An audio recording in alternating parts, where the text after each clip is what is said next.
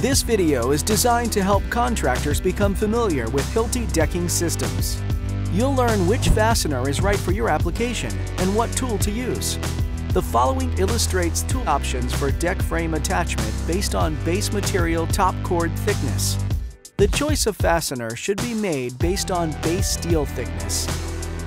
After selecting the correct fastener, you'll know what Hilti decking tool to use. Hilti decking tools are uniquely designed to work with only one type of fastener for either bar, joist, or structural steel applications. For example, the X-HSN uses the HSN 24 fastener.